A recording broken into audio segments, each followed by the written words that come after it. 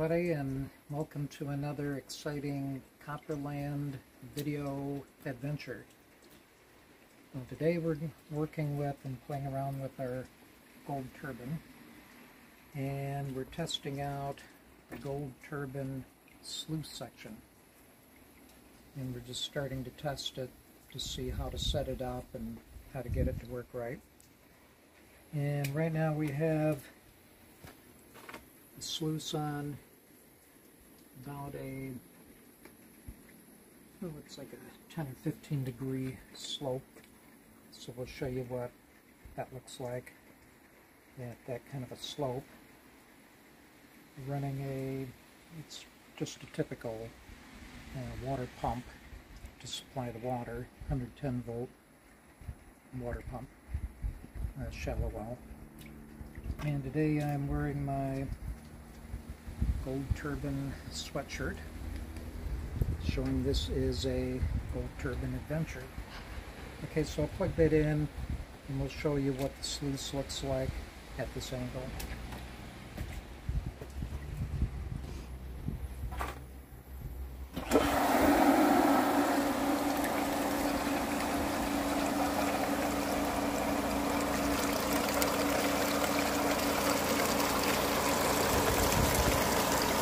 Now if you notice, on this sluice, we're running our ripples backward, just like on a dry washer.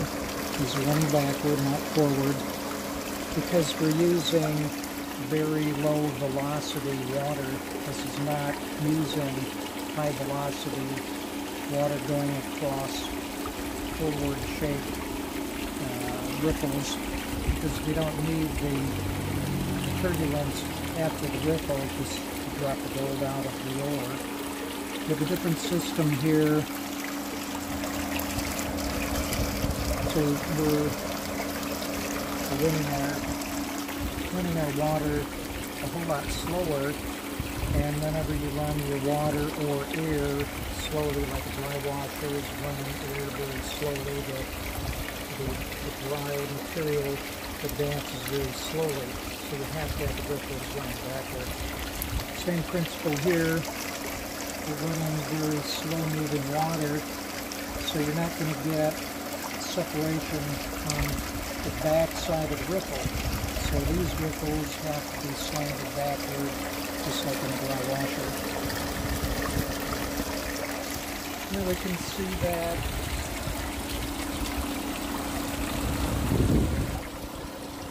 all of our sections are now filled up with water. This section is not as active as the bottom section, so we're probably a little steep on our angle. Probably want to bring our angle up to about here and let all that material slowly process through. So I'll change the angle on that, and we'll get right back with you after we make that modification. Okay, we're back. We modified the slope on this sluice. We got a system of bolt holes, a couple of small boats, and we have a slot in the rail so we can raise and lower that. We brought it back up to about 4 or 5 degrees, so we'll plug it back in and see how it runs.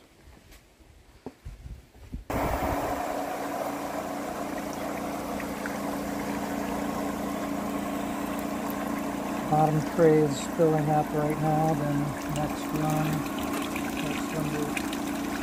the upper trays are filling a whole lot faster now.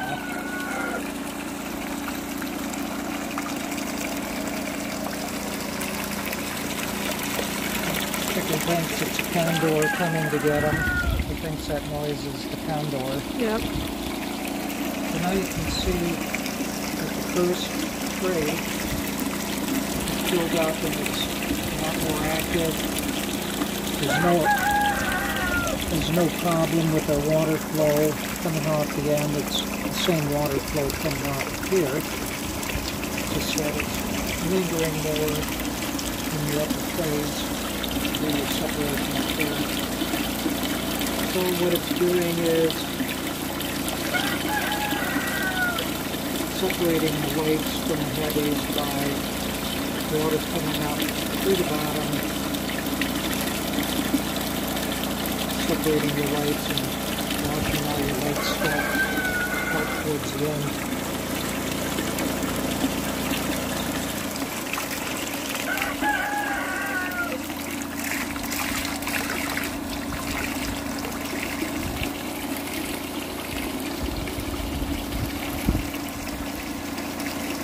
Go find a little bit of material and throw some material in there, see how it's working. Be right back.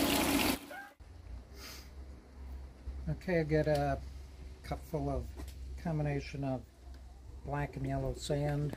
I'll throw that in the top part of the sluice and see how that runs through.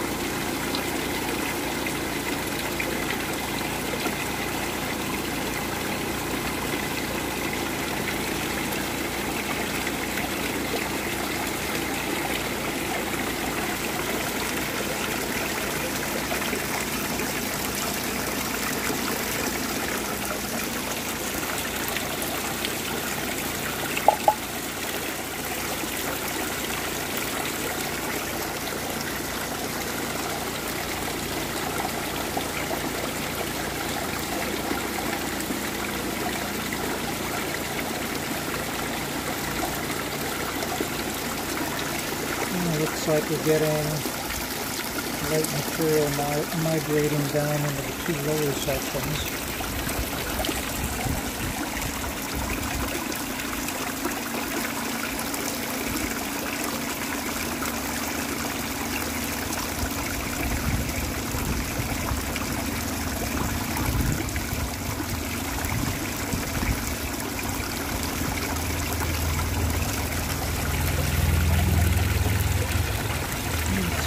Slowly working its way down.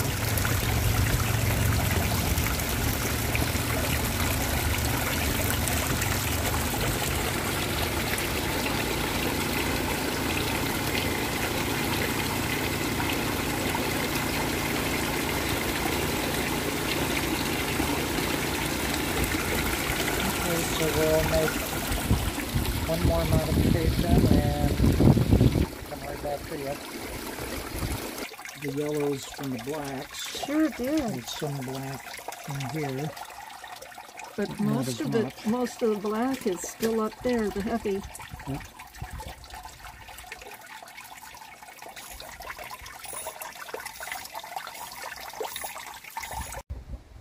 Well, we made our modifications and we're back again with another experiment on a revolutionary new gold sluice. So we'll fire this up and show you how this modification works.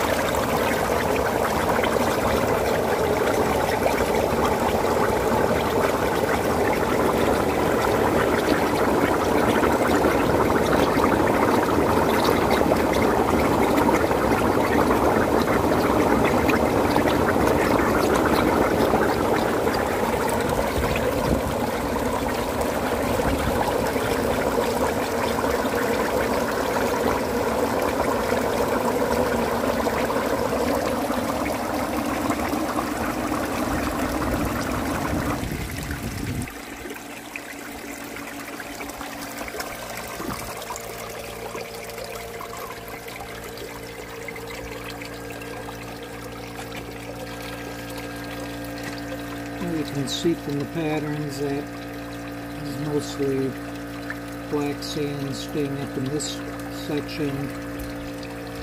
Have a little bit of black sand in here, but mostly yellow. Mostly yellow sand here and yellow sand there, so it's working. It's another way of separating heavies from lights and pushing them down the sluice. So we've got a lot more modifications to make on this basic design.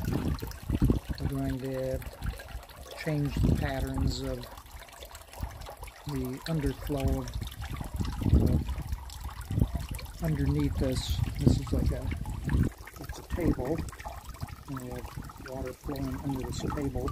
So we'll modify that and fine tune it to where it works perfectly. So until next time, this is Copperland taking you to new heights, new places, new ways of doing old things like gold prospecting. And remember, all the Gold Turbine products, all of the Copperland videos transform you from a 90-pound gold prospecting weakling into